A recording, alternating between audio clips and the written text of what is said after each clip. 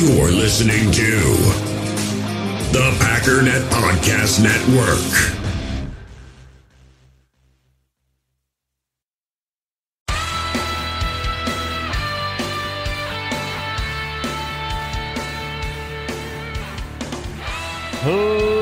Ladies and gentlemen, welcome once again to the Packernet Podcast. I am your host and resident panelist, as always, Ryan Schlip.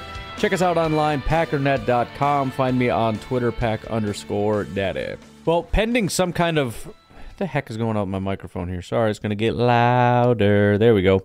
Pending some kind of cataclysmic earth-ending event, this is the final day. We're going to get through all three teams that we have not covered yet. So technically on the schedule, we have the Giants, the Buccaneers, the Panthers, the Vikings, and then the Bears. We've already covered the Vikings and Bears.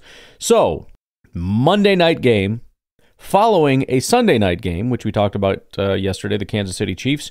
We've got Monday night, December 11th, New York Giants at 7:15 p.m. on ABC. After that, we have a regular old noon game on the road against the Carolina Panthers.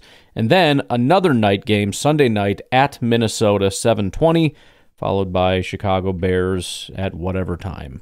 TBD. Actually, some of these also might be TBD. I don't know. The schedule is going to shift a little bit. They're going to change some stuff.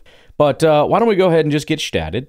So the New York Giants, as I said, also were a very fraudulent team last year. They weren't as fraudulent as the Minnesota Vikings, largely because their record didn't really reflect anything massively positive. But they went 9-7-1. They were one of several teams. When the Packers went through their rough stretch, one of the other really weird things that was going on is a lot of the teams that beat up on us started really hot. The Giants beat us 27-22 in Week 5. And our thought was, man, we got beat by a garbage team, the New York Giants. Well, they kind of are a garbage team, but they started 6-1. They ended 9-7. That means they went 3-6 down the stretch and then went into the playoffs.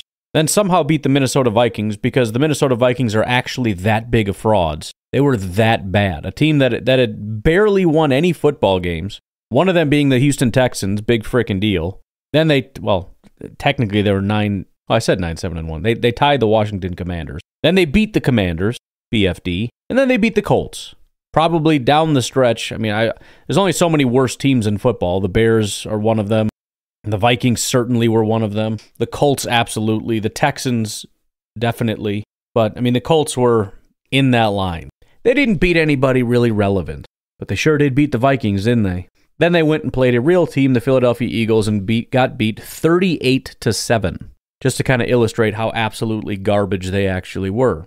Now, the conclusion of the season, they had the 15th ranked offense, the 17th ranked defense. That says mediocre, but so does 9-7-1. But again, the idea being they started off really hot and ended terribly. But that entire team had a year one coaching staff. And actually, when the team got started off to a real hot start, it's like, see, Brian Daboll, son, coming over from Buffalo, he really turned this team around. Mike Kafka, Dan Martindale. I mean, it was actually kind of they brought over Wink Martindale from Baltimore, and it's like, man, they really got a great coaching staff, and they got this thing locked and loaded and ready to go, and then it just imploded. Let me read you a little snippet about the Giants. This is a quote, and again, this comes from Sharp Football. He puts together a big preview of the teams going into 2023, or the NFL season, I guess you could say. Quote, this is a quote from within. Not at any point, not in any season, for the last 5 years did the Giants have a winning record. They are the only team in the NFL to not have even 1 week in any season where they sat above 500 in the last 5 years. End quote. That's what I wrote in last year's Giants chapter. The Giants were left in an utter state of disrepair by former GM Dave Gettleman.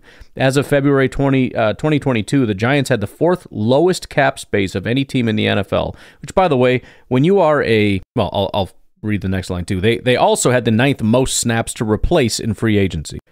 When you've never had a winning record, and I don't just mean by the end of the season, I mean, as he said, at any point in any week over the last 5 years, this is not including 2022, obviously, and you have no money, and you've got a bunch of free agents going out the door, that just shows your GM is completely inept, which is terrible because 70% of fans could do a better job. I shouldn't say that. That's not true. I think most fans love the way Dave Gettleman does things. Just go out and get a bunch of free agents and just big swings, baby. Let's say at least 25% of fans can do a better job than what Dave Gettleman did. Maybe a higher percentage of Packer fans because we understand the way the way the Packers have done things. But how pathetic. You have a terrible football team and you're employing sort of this all-in strategy, spending way too much money on free agents when you can't even win football games. Bro, you got to build up the core of your team. What are you doing? It goes on to say, and they had the extremely rare situation in which their starting quarterback and starting running back were highly drafted, but so questioned that both were in line to play out their rookie deals and leave in free agency as neither had their fifth-year option picked up. Of 30 quarterbacks with 1,000 attempts from 2018 to 2021, Daniel Jones ranks between number 25 and number 30 in virtually every common metric, including completion percentage, yards per attempt, passer rating, and touchdown to interception ratio. In more advanced metrics, he also ranks 29th in EPA per attempt, 29th in success rate out of those 30 qualifying quarterbacks. Understandably, ownership had no interest in extending him. But this was the hand Brian Daboll was dealt. So, clearly, a lot of this has to do with the complete disaster that they were left with. So it's new GM, entirely new coaching staff. So it's understandable that it's going to take some time. It's just a little bit odd that they got off to such a hot start and then completely imploded. It's funny, though, because it says they won week 1, and that was the first time in the past 6 years they had a winning record when they were 1-0 to start the season. Wow. It also goes on to say that last year, despite the fact that they kind of imploded, at no point did they have a losing record. So, making strides, making copies. The heck is that from? Something stupid, I think. The Giants actually did cover the spread, a.k.a. exceed expectations in 13 of their 17 games. He seems to like that metric. I don't necessarily. Because if you look at their record, you can see that they weren't a really good team. If you look at their point differential, you can see they're really not a very good football team. If you look at exceeding expectations, that's fine. But it might just mean that the expectations were too low. But if the expectations are you're a 2-win team and it turns out you're a 6-win team, I'm still not impressed by you. It just means people thought too low of you because you've been garbage for the last 5 years. It's nice to say the Giants are better than what people thought, but that doesn't help me to understand who you are. How good are the Giants? Better than people think. Okay, what do people think? I don't know what you're talking about. Does that mean they beat everybody? No, they lost a lot. But people just thought they'd lose by more points. They thought they'd lose by 10. They only lost by 7. Boom, exceeded expectations. Attaboy, Brian Daboll. But anyways, let's take a look at what has changed with the New York Giants. Because obviously a big part of this, when somebody takes over a team, they try to kind of do away with some people and bring in some people that fit what you do. But it's a process to do that. It's going to take a while. So this is year 2 of sort of this, I guess you would call it a rebuild. I don't know if that's actually what they're doing, but at least rebuilding it in the image of the new coaching staff, right? You've got Wink Martindale trying to build a Martindale aggressive attacking defense and Daboll doing his whole Buffalo Bills shtick over there. But starting with people that they are losing, Kenny Golladay is going bye-bye. That was one of the bigger disasters. They paid him a massive amount of money. He was fantastic with the Detroit Lions. I think everybody, including myself, assumed that was a good signing. Turns out it was not super great. Kenny Golladay, who was once considered a premier receiver in the NFL, was the Giants' number 7 receiver, tied for 7th with David Sills, who, by the way, only played 9 games. Kenny Golladay played 14 games. He had 17 targets, 6 receptions, which is the lowest reception number of any wide receiver. 6 receptions, 81 yards, and a touchdown, 55 PFF grade, 54.7 receiving grade. What the heck happened to Kenny Golladay?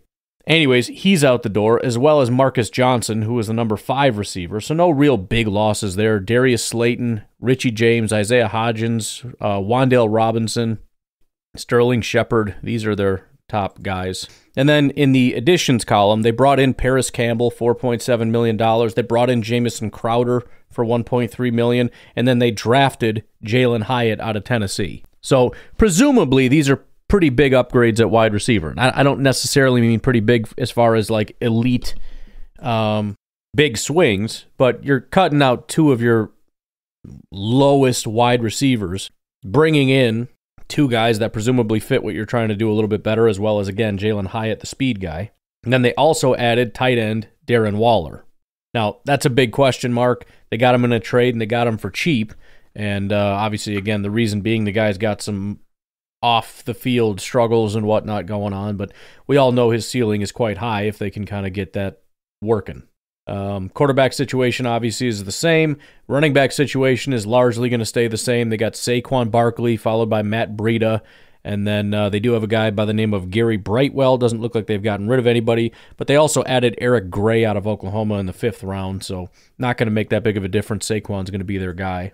Offensive line, left tackle Andrew Thomas, one of the best offensive linemen in football. Left guard Ben Bredesen, pretty subpar football player, 61 PFF grade, run blocking, 53 pass blocking. Looks like he's still there. They did move on from John Feliciano. He went over to the 49ers. Again, subpar football player, but at least a little better as a pass blocker, 55 run blocking compared to 66 pass blocking.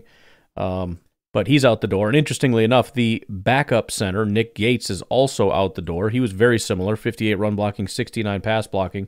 So the starting center and backup center went out the door. However, they drafted in the 2nd round John Michael Schmitz out of Minnesota. So presumably he's going to step right in day one and be the starting center. And I really don't have a ton of confidence in rookie 2nd round centers. Maybe eventually, but I don't think that that's going to be super great. Mark Lewinsky is their right guard, another terrible pass blocker. Looks like pending some kind of a competition going on, he's going to stay there. And then Evan Neal, who, man, oh man, you want to talk about disappointing. I mean, I know Packer fans throw hissy fits when people draft whoever they don't want or whatever based on what the experts say. The experts said Evan Neal was going to be an elite football player, and maybe he'll get there. He was picked number 7 overall. He had a 41 pass blocking grade. 48 run blocking, 42 pass blocking. He gave up 8 sacks, 10 hits, 34 hurries, 52 pressures. This might have been the worst tackle in all of football last year. So they have an elite left tackle. They have a very subpar interior with one question mark at center, and maybe the worst tackle in football in Evan Neal. Maybe he takes a step, but I mean, if he takes a slight step, he's still going to be terrible. And they really didn't do anything to upgrade this offensive line at all, aside from, again, drafting John Michael Schmitz out of Minnesota. Everything else stays the same, and that's kind of a disaster. Then when we look over at their defense, top 2 guys, Dexter Lawrence and Leonard Williams, very, very solid interior guys, especially Dexter Lawrence. He had a 92 PFF grade. He might have just become one of the best defensive tackles in football. Leonard Williams also still doing a fantastic job. Justin Ellis, who is a terrible defensive lineman, is now gone. He is still a free agent. They also got rid of Nick Williams, who went to the Chargers. He was a subpar interior guy. And they got rid of Henry Mondo, who went to the Jaguars. He had a 29 PFF grade. He was horrible. So, I mean, they only have horrific defensive linemen outside of their top 2, which is a problem because, you know, you got to rotate these guys in. But they got rid of several and brought in a few. Namely, A'Shawn Robinson, number 1. He would be sort of a mediocre football player, I guess. If you told me to guess what his PFF grade would be, I'd say it's about a 65, which is what it was last year, playing for the Rams. Spent 4 years in Detroit, by the way, if the name sounds familiar. But again, that's a big upgrade over what they've had in the past, or what the guys they got rid of. So this is a decent, steady, solid number 3 guy. Better run defender than pass rusher, but you've got your pass rushers in your first 2 guys. Then they brought in Rakeem Nunez-Roches, who had a 56 PFF grade. But again, I think it's still probably a slight upgrade. He's kind of a 50 to 60 PFF guy.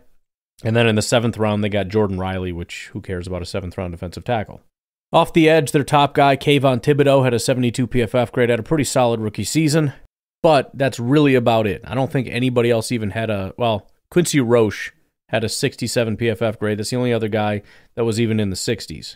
And as far as I can tell, they did 0 things to add to that group. They didn't lose anybody. They didn't add anybody. So, I mean, maybe some of these other guys can grow a little bit or Kayvon can take another step.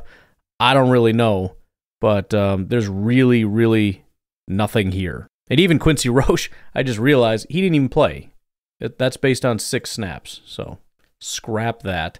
Azeez Ojulari, He was a second-round pick. He's going into year 3, but he only played a half a season. He's never even cracked a 60 PFF grade. It's same. Yeah, Roche was in his second year also. Scrapped the second year because he played 2 games, 6 snaps in those 2 games, and in his first season, he had a 59 PFF grade. So it's a very weak edge group. And so the defensive line is solid if you just look at the first 2 guys. So if it's the starters, you got 2 really good interior guys, Kayvon, who's solid, and then kind of a nobody on the other side. That's still a good group. But as you start to rotate, it gets real thin, real weak, real fast. At linebacker, they had absolutely nobody last year. They had Jalen Smith was their top guy. As we know, he can't do anything. 56 PFF grade. And then they had Micah McFadden was their number 2 linebacker, 38 PFF grade, and then Jared Davis, 58. Well, not surprisingly, they got rid of Jalen Smith. And then they added in Bobby Okereke, who has been a long-standing player for the Indianapolis Colts for the last 4 years. Very, very up and down player. I mean, week to week. And literally, if you just look at this stretch here from week 9, 97, 53, 54, 29. He ended with a 73, but man, on a week-to-week basis, you have no idea what he's going to give you. 80, 50, 67, 49, 74, 82, 67, 97, 53. I mean, he's just wildly inconsistent. Even year to year. His rookie year, he had a 78. Year 2, 47. Year 3, 58. Year 4, 73. So I don't know what to tell you other than he at least has the potential to be a good linebacker, but they still have a rough linebacking situation. Then when you look at their cornerback situation, number 1 corner, Fabian Moreau. He really didn't perform very well, and they actually let him go. He is a free agent and has not been able to find a home. So on one hand, I guess it's a positive. On the other hand, that's still your number 1 corner that just went out the door. Their number 2 corner was Dornay Holmes. Dornay Holmes had a 44 PFF grade. Presumably, that's still their number 2. Reason being, they brought in Amani Aruarie, presumably to be their number 1. And to be very clear about this, if these 2 guys are still their number 1 and number 2, and we'll get to the draft in a second, this might be the worst cornerback group in all of football. Because if Amani Aruarie, who had a 30 PFF grade last year, 31 coverage grade, is your number 1 corner, to replace Fabian Moreau, who was better than that, and your number 2 corner is Dornay Holmes, who had a 44 PFF grade, 49 coverage grade, that is the worst group ever. Now, with that said, they do still have Adoree Jackson. Now, I actually think Adoree Jackson is probably going to be their number 1, and I think number 2 is going to be Deonte Banks. Now, Adoree was injured last year. He ended the season with a pretty good PFF grade, but again, extremely volatile. About half his games were in the 50s, half of his games were 70s and 80s. But still, I think it's going to be Adoree Jackson, who was a first-round pick, and then in the first round this year, they drafted Deonte Banks out of Maryland. I think that's what they're going to do. It's going to be Deonte Banks and Adoree Jackson as their top 2 corners. But even with that, they have no depth. This whole team has no depth, which makes sense because they did nothing to build this roster. They went out and got free agents, ruined and squandered their opportunities in the draft, so they have no core of players, so that has to be built from the ground up. And so as they're building, it's just a very hollow roster, right? They've got, even when they have elite players, it drops off so quick. But we'll see. If Deonte Banks can be a really good corner, and they got speed. I mean, Deonte is really fast. Adoree Jackson was a 4.42 guy, so I mean, they're not going to say big and fast because Adoree Jackson's actually pretty tiny. There's the potential for at least having 2 quality corners. More than likely, Adoree Jackson's going to be decent, and everything else is going to be kind of a disaster. Then last year, their number 1 safety was Julian Love. Julian Love is now gone with the Seahawks. Number 2 was Xavier McKinney. McKinney, 61 PFF grade, not very good. Number 3, Jason Pinnock, whatever. Basically, every single safety graded out in the 60s with the exception of Dane Benton, who was in the 30s. Terrible safety group. That includes Landon Collins, who, at one point was considered a good football player, especially his first stint with the Giants, but he came back, was injured, played about a third of a season, and they got rid of him, and he is a free agent still looking for a home. And unfortunately, weak safety free agency, weak safety draft, they added nobody.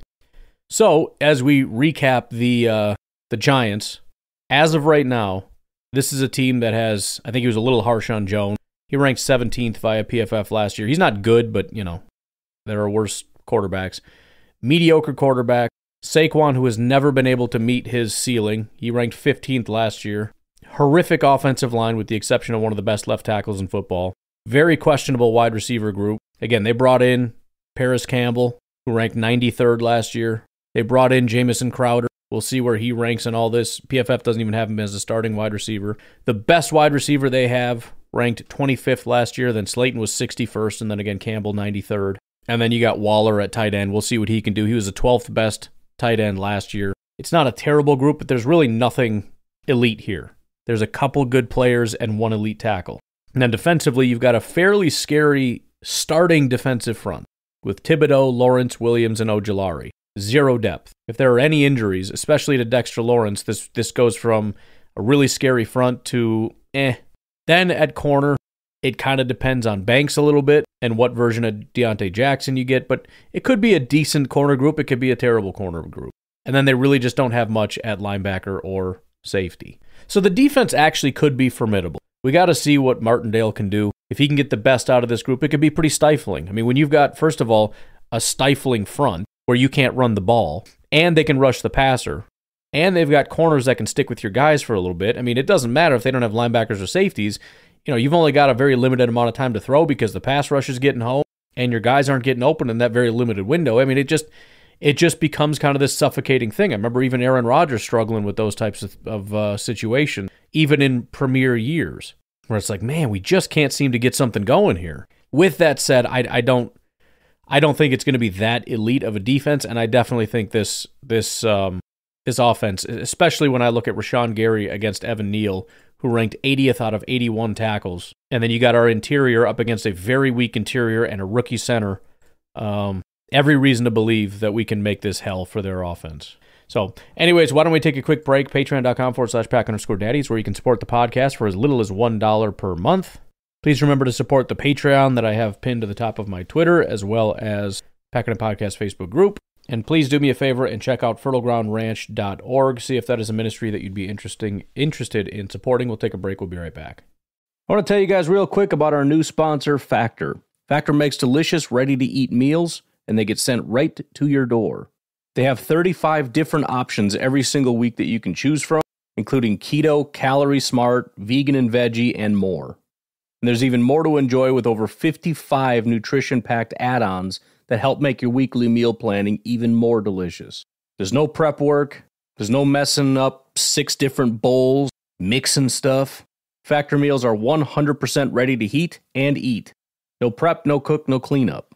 Factor is also very flexible with your schedule. You can get as much or as little as you need by choosing between 6 to 18 meals per week. You can also pause or reschedule your deliveries anytime. Factor is less expensive than takeout, and every meal is dietitian approved. So head to factormeals.com/PackDaddy50 and use code PackDaddy50 to get 50% off. That's code PackDaddy50 at factormeals.com/PackDaddy50 to get 50% off.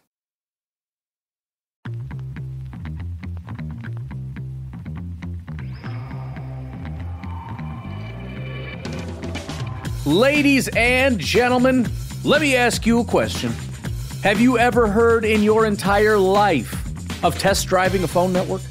Well, now you have, because US Cellular is going to let you test drive their network for free for 30 days. So anywhere you go where you got some dead spots, where your service isn't super strong, you're trying to listen to the podcast and it drops out when you go here because you got no internet service anymore, real simple. Just whip out your phone, do a little beep boop bop boop. That's you pushing the buttons to go to the right place. And you can get the app and try it out for yourself. So go ahead and test drive US Cellular's award-winning network free for 30 days. That's US Cellular, built for us. Terms apply. Awards based on open signal independent data. So go to uscellular.com for all the details. All right, so we're coming off a win on the road against the New York Giants on a Monday night primetime game. Congratulations, well done, everybody. Then Sunday, December 17th, the Green Bay Packers come home to face the Tampa Bay Buccaneers. Noon game in Lambeau Field. Doesn't get better than that. Probably a little bit of snow on the ground, which is obviously fantastic when you're talking about a warm weather team. But last year we had the 2022 Tampa Bay Buccaneers, head coached by Todd Bowles. They had an 8-9 record with offensive coordinator Byron Leftwich, defensive coordinators Larry Foote and Casey Rogers. No real big start and finish things to observe. They started off 5-5, ended 8-9. Did actually sneak into the playoffs, obviously not being worthy of being called a playoff team. They faced the Dallas Cowboys and got completely smashed 31-14. Their defense ranked 13th. Their offense ranked 25th. That's just based on points.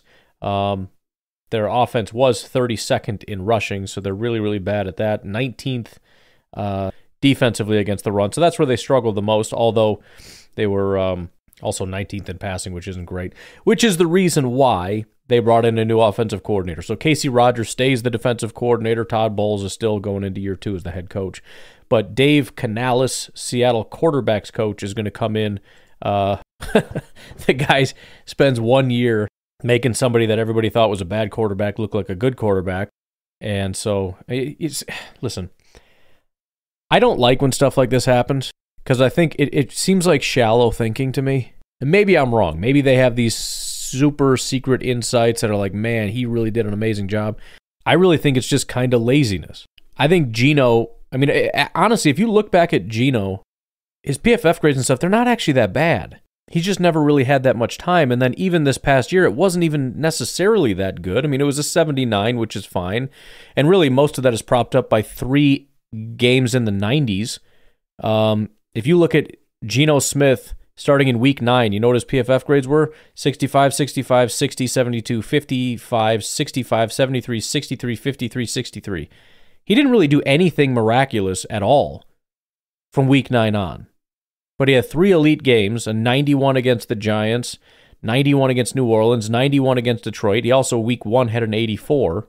But aside from that, he didn't really do anything. And the fact that, so number one, the idea that he went from being a garbage quarterback to an elite quarterback, which is not necessarily true. And then the idea that it was all Dave Canales that did it. And as a result of that he is such a genius with Geno Smith, that would mean he's going to be a great offensive coordinator, which is not true. It's all just so stupid to me. It really is. But who knows? Maybe he's a brilliant mastermind and he would have gotten the job even if it wasn't for what happened with Geno Smith. But you know what? I think we all know that's BS. But that's fine. That's fine, because I want them to do stupid things, because we're going to face them, and I want them to suck really bad. So, Tom Brady, with his final season, went 8-9. And I think probably this regression has a lot to do with that. So Tampa's in a very similar situation to Green Bay. They're like, look, if you were 8-9 with Tom Brady, you're going to be no more than 6.5 without him. And Tampa Bay Buccaneers fans are probably saying something similar to what we're saying, which is, did you freaking watch Tom Brady last year? Hilariously, if you look at PFF grade, Aaron Rodgers ranked 15th, but he was actually tied for 15th. Do you know who he tied with? Tom Brady. They both had exactly a 77.5 PFF grade. If you look at their passing grades, he was actually 8th, where Rodgers was 11th, but still not what either side is used to. And unfortunately, while the Packers at least have a shred of hope with Jordan Love, despite the fact that nobody actually believes they have any hope, the Tampa Bay Buccaneers are rocking with Baker Mayfield. Now, again, I don't exactly know what happened to Baker Mayfield. Maybe I'm the only one that remembers this. As a rookie, he had an 83.2 PFF grade. Then 75 in year 2, which is a step back, but still decent. And then in 2020, he had an 85.7, basically 86. He was the 8th highest graded quarterback in football.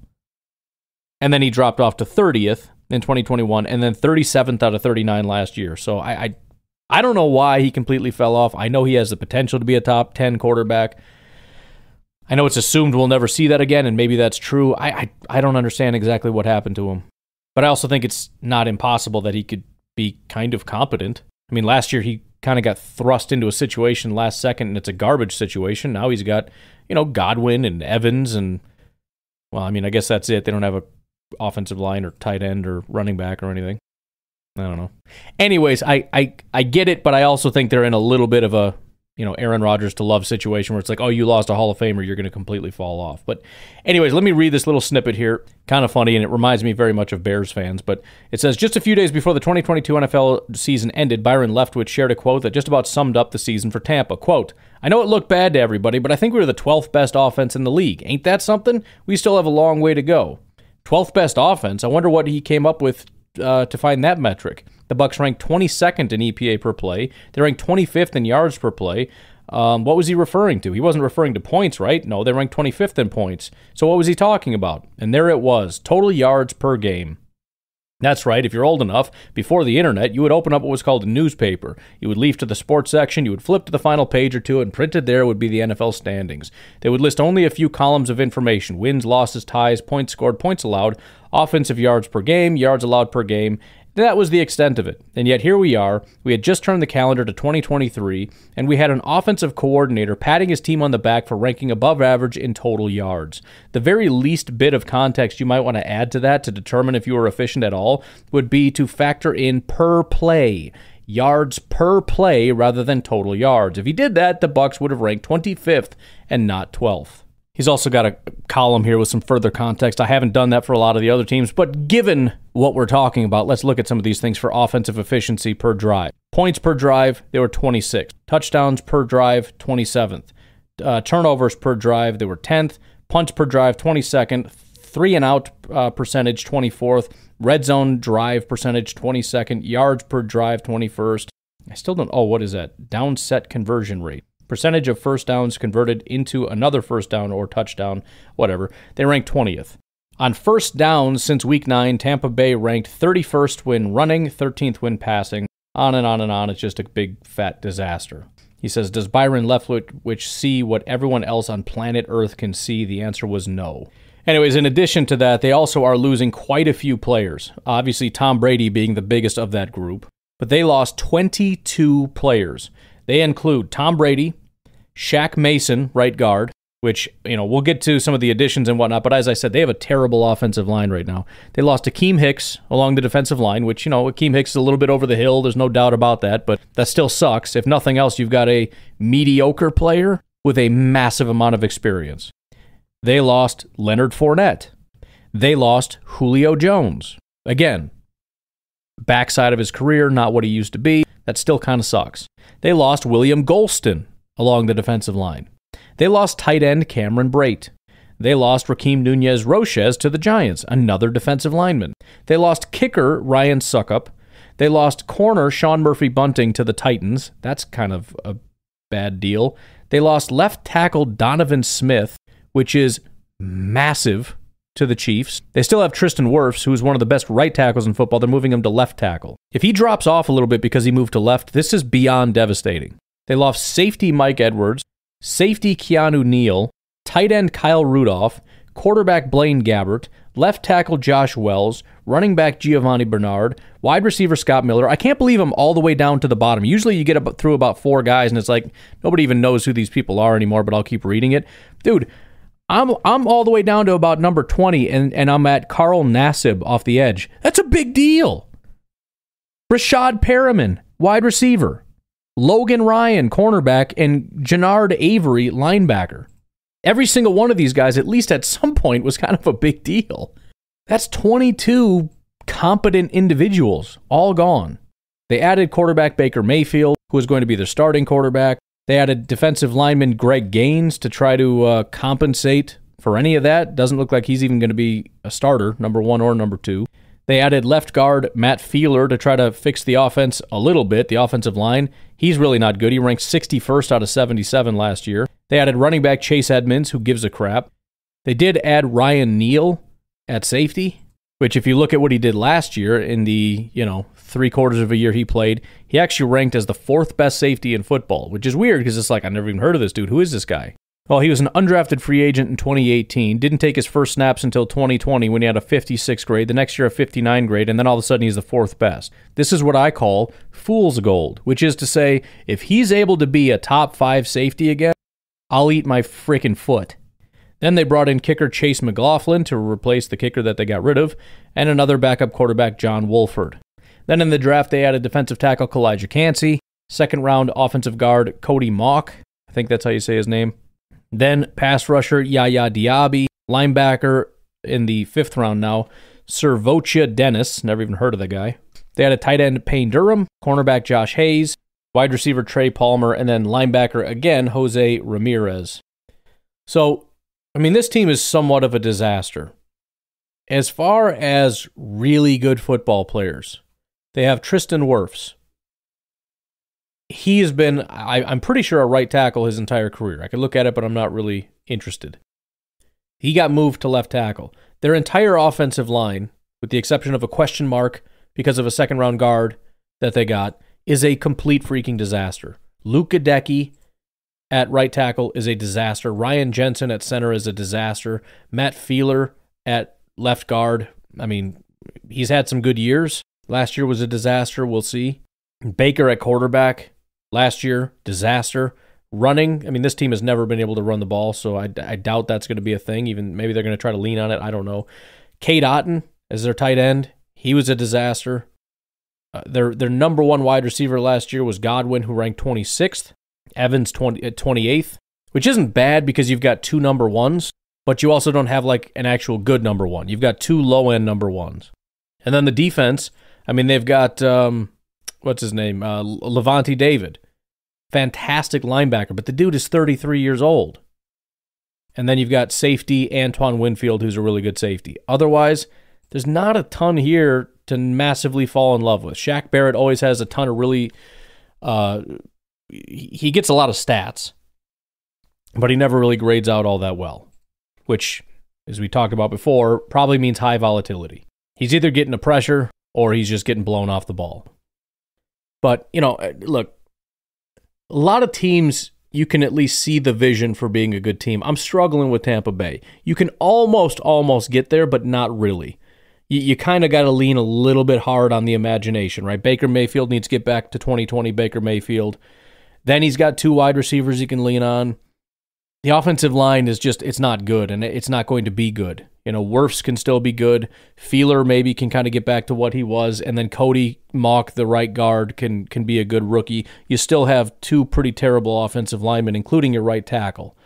Cade Otton, the tight end, could take a step. And then defensively, I mean, I did forget to mention Jamel Dean, who's a good corner, but, I mean, I don't know, man. I mean, Kalijah Cansey is a rookie defensive tackle. If you want to believe that he's going to be the first rookie defensive tackle to do anything in the last 3 years, you know, one of maybe 2 in the last 5 years, then fine, they've got one guy.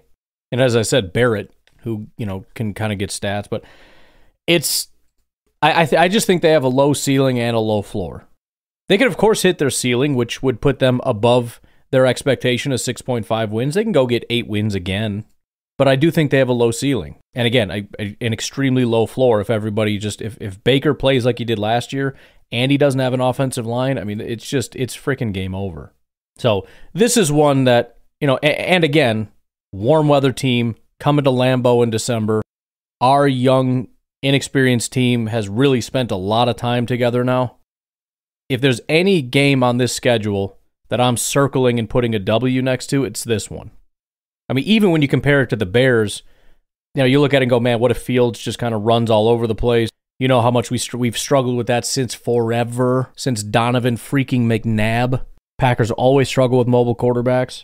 I mean, if our offense isn't doing super great, and I mean, he could just break free and run for a touchdown, and maybe he improves as a passer, you know, you can kind of get there. Tampa, though, they don't have that.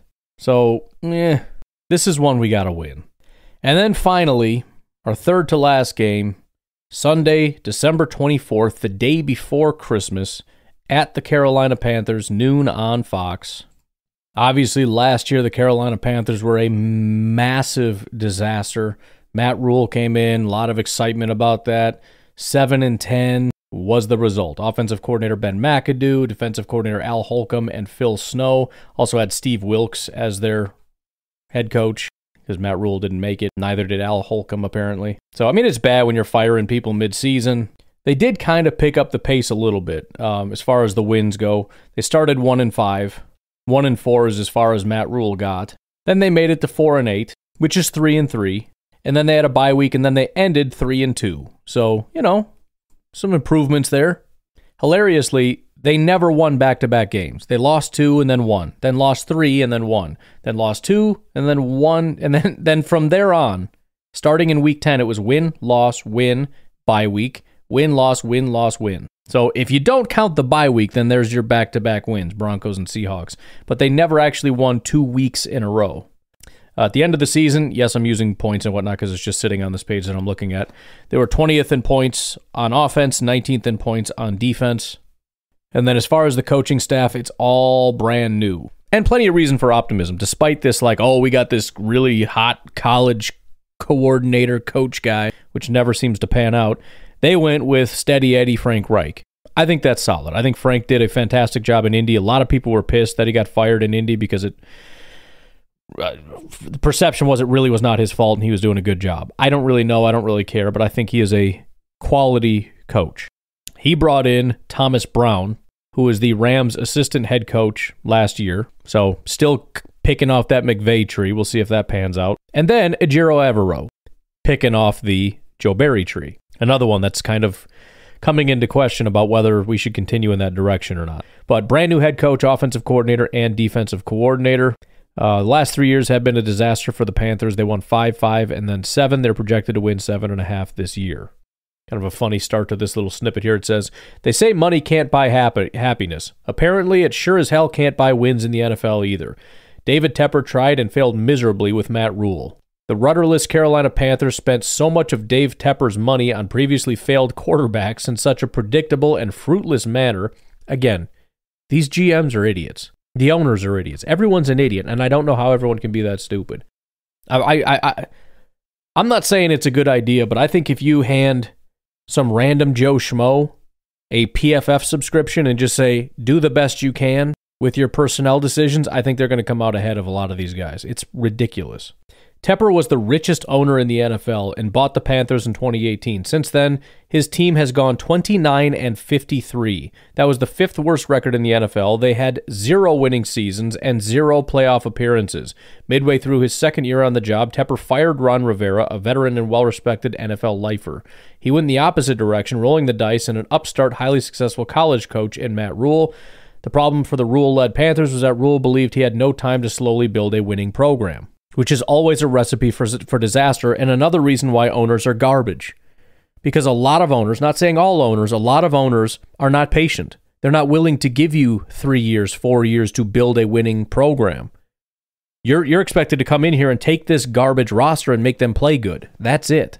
So that's problem number one. Despite working with college athletes for years, Rule had no interest in the true way to win in the NFL, which is to draft a franchise quarterback, live with a few year speed bumps, and ride his inexpensive rookie deal cap hits to win in years 3, 4, and beyond. During Rule's 3-year tenure of 2020, 2021, and 2022, the Panthers had the following draft picks entering each of the draft with the draft in the first 40 picks. Number 6 overall in 2022, number 7 overall in 2020, number 8 overall in 2021, and then 38, 38, and 39 in those same years. That's 6 top 40 picks in the last 3 years. For 3 years, they were just outside of the top 5. They could have traded up in any of those years and got virtually any quarterback if they really wanted to. Hell, this year they picked number 9 overall, lower than all 3 years under Rule. If they really were aggressive in prior years and wanted to make something happen for Joe Burrow, Tua Tagovailoa, Justin Herbert, or Trevor Lawrence, they could have swung for the fences, or Jordan Love for that matter. Maybe the Bengals or Jaguars wouldn't trade out of the number 1 overall pick, but the Panthers didn't present an offer too good to pass up. But let's forget trading up. How about sitting pat and drafting a quarterback? In 2020, the Panthers passed up 2 of this season's starting quarterbacks, Jalen Hurts twice and Jordan Love once. In 2021, the Panthers passed up 2 more of this season's starting quarterbacks, Justin Fields and Mac Jones. In 2022, the Panthers passed up 4 of this season's starting quarterbacks, Kenny Pickett, Desmond Ridder, Brock Purdy, and Sam Howell. Anyways, he's going on his tirade, but this year they did it, right? This year they traded up with the Chicago Bears. Of course, the one year they're desperate to do it is when the Bears have the number 1 overall pick. Got to give the freaking Bears a package. Couldn't have let them sit and pick some freaking bum defensive tackle. But anyways, let's poke around their roster a little bit. Some of the players the Carolina Panthers lost. Number 1, DJ Moore, which of course is sort of cutting off your nose to spite your face. You have to give away your one semi-legit wide receiver. Yeah, I'm going to be spiteful and say, okay, you're one legit receiver so that you can draft a quarterback so that he really doesn't have a super good receiver. Anyways, they also lost defensive lineman Matt Ioannidis. They lost Pat Elflein, their guard. Sam Darnold to the 49ers. Damian Wilson, linebacker. Corey Littleton, linebacker, went to the Texans. Their kicker, Zane Gonzalez, went to the 49ers. Deontay Foreman, running back, also went to the Bears. Philip Walker, quarterback, went to the Bears. I do like that this completely failed, useless football team, all their players went to the Bears. It's just like the Jets taking all the Packers players that helped contribute to our terrible season. They lost Andre Roberts, wide receiver, Rashard Higgins, wide receiver, TJ Carey, cornerback, Justin Burris, safety, Sean Chandler, safety, Miles Hartsfield, corner, Preston Williams, wide receiver, and Justin Lane, cornerback. So they lost all their wide receivers, at least the ones they don't care about.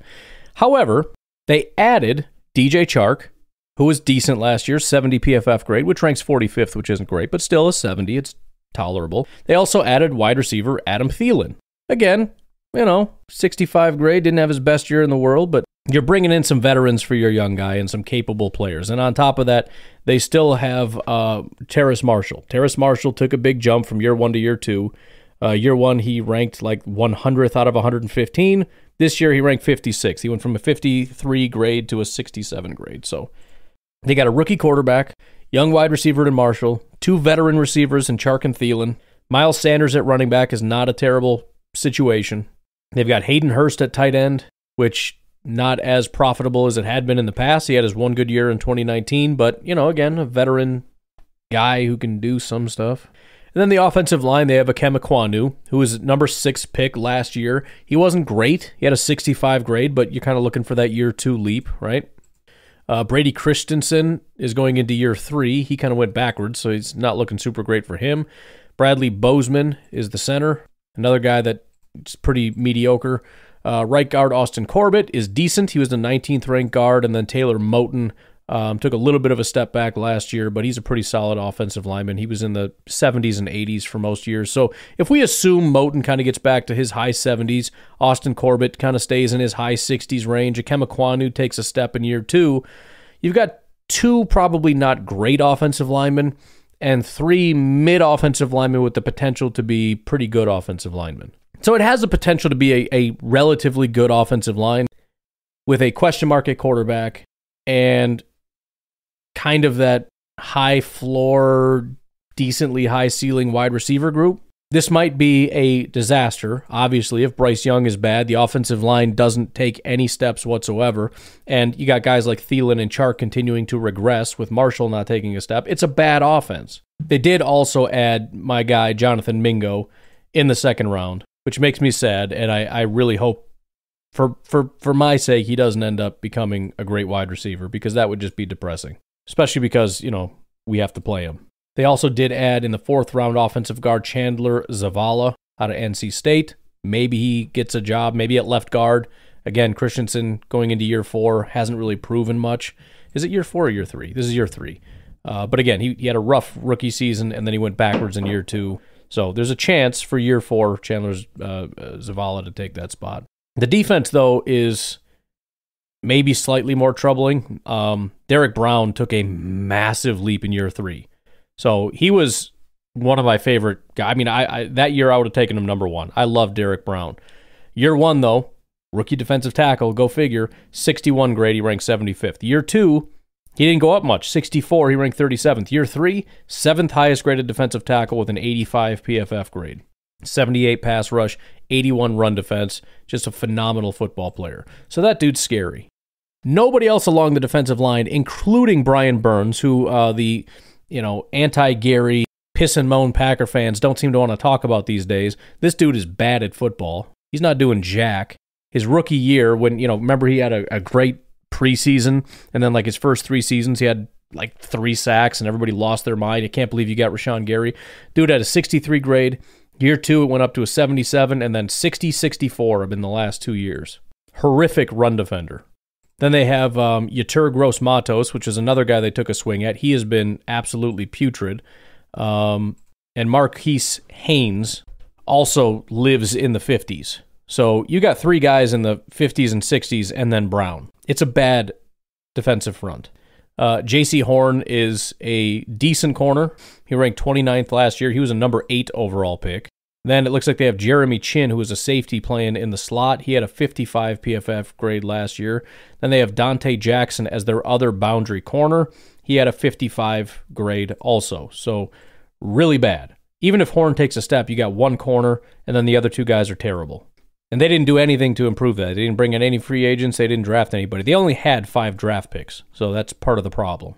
At least at outside linebacker, they did draft somebody in the 3rd round, DJ Johnson. We'll see if that materializes, but I would doubt it. He's not going to take Brian Burns' spot, despite how bad he is. There's just no way. At linebacker, they do have Shaq Thompson. He's a decent player, terrible in coverage, but really good run defender. And that's on the opposite side of Frankie Louvu, who's been pretty solid the last 2 years. Again, terrible in coverage, good run defender. So tight ends friggin' having a field day with those guys. They did do a little bit of work at safety. They went out and spent $7.5 million average per year on Von Bell. He's been a decent, 70 grade guy for the last 5 years, 6 years or so. He's 28 years old, 2nd round pick. So he's a decent safety. The other safety that they have is Xavier Woods. Spent a lot of time with Dallas, I believe, and he ranked 55th last year. So he's a starter, but that's about it. They also drafted in the 5th round Jamie Robinson. I don't know how you say the guy's name. Not going to matter. So the defense is bad, right? You got one good corner, one good safety, run defending linebackers, and one good defensive tackle. Aside from that, you have 3 terrible defensive linemen, 2 terrible corners / safeties, and then one kind of mid-safety. And he might even come off the field. I don't know if they go out of their nickel and get into their base, if they would have Chin go back and play safety. I'm not entirely sure.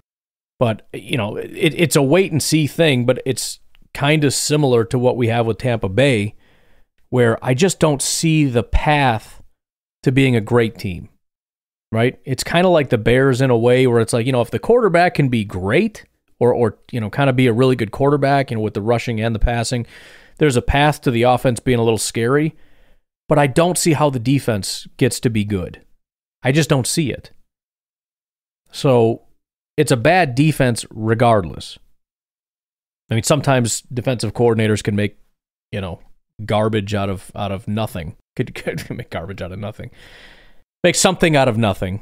But I don't see this being in any way a good team. And even when you look at the Packers, when you look at the Packers floor, I don't know how the Packers, even underperforming, don't beat the Panthers. I just don't see that. We have a better offensive line. We have better wide receivers. I would assume better tight ends, better running back. Quarterback, of course, is a question across the board. We have much better pass rushers. Maybe they have a better defensive line if you just look at Brown.